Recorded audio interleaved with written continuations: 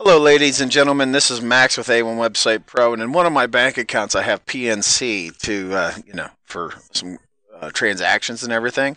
I called them because I needed the transactions for all of 2018, and I didn't have because I'm getting ready to close this bank account out, and they said there's no way to download CSV files from online, and it's a business bank account and it was a total crock of crap. So what I did was I started posting all over Twitter and Facebook, and I was tagging them and then telling them how horrible their bank was. And then somebody else ended up getting a hold of me and telling me, yeah, you can do it. And this is how you do it. It's kind of hidden. So if you're in your My Account, you have to go to My Account, and you could go to a summary or account activity. What you want is this online statements. So make sure you click on that, and I'm downloading them, so you have to download them 30 days at a time. And so here, I think I have 1, 2, 3, yes, now I'm on April.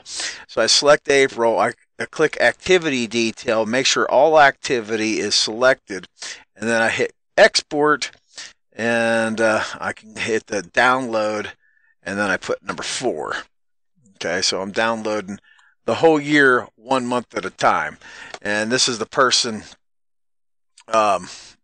communicating with me.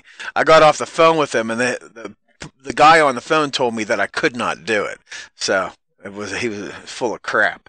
They wanted you to buy something or buy some Quicken crap and do your stuff through there. So, well, I got to the bottom of this, and I thought that, since I was so frustrated, I would share it with somebody on how to do it with PNC online banking whenever you need to do your taxes, and you don't want to sit there and enter all the transactions one at a time.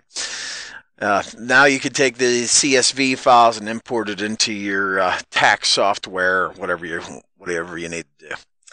All right, I'll thank you all, and thanks for watching, and I'll see you in the next tutorial.